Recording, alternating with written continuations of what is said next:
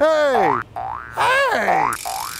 I'm Mr. O, here with another moment at the Children's Museum of Houston. For the next few weeks, we're going to be studying soda geysers. You've seen them before. They look like this. We're going to be looking at the science of soda geysers and what it takes to make a really great soda geyser. But before we can do that, we first got to figure out how to make a soda geyser start. There are geyser tubes available on the market. At the Fiddlesticks gift shop in the Children's Museum of Houston, this one is about $6. But if you like to work with your hands, for about that same price, you can make one, or more like 4. Here's what you need to do. Before we begin, remember, science is fun, but it can also be dangerous. So always have a responsible adult helping you. There isn't an off-the-shelf PVC fitting that allows you to attach directly to a 2-liter bottle, so we have to make our own. To do that, we need to use one of these.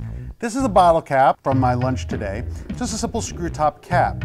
Now, in order to use it though, we have to get rid of all this top part. So I cut a hole in the top of one here, previously using a Dremel style tool. Now, the Dremel is a power tool, so you really should have an adult help you with this part. What that does now is I've had this great big opening, which is perfect to allow Mentos to drop right through. Next, I need to glue the cap onto a 1-inch slip to 3/4 inch thread PVC adapter. I need to use an adapter because the cap is larger than 3/4 of an inch, but the Mentos fit perfectly inside a 3/4 inch PVC pipe.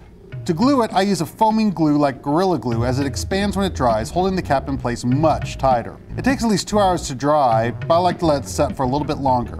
So while we're waiting for it to dry, cut off a 8-inch to 10-inch length of 3/4 inch PVC pipe.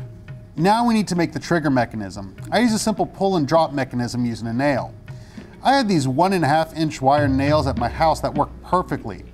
You're going to need to drill a hole completely through the pipe about 1 inch from one end that allows the nail to slide easily. And this will allow us to actually hold the Mentos into the pipe, and then when we're ready, we pull out the nail to let them drop.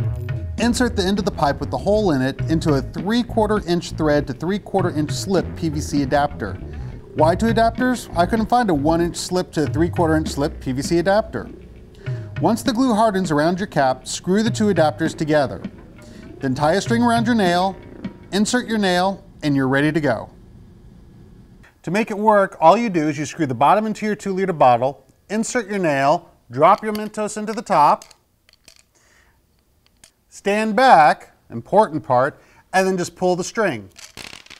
That will drop all the Mentos into your 2-liter bottle. Now, if you plan to use it again immediately, make sure to rinse it out and dry it thoroughly. Mentos will dissolve when they come in contact with water and stick to the inside of your pipe, and you won't get your Mentos to drop into the soda. This has been another oh wow moment from the Children's Museum of Houston. We hope your mind can come out to play.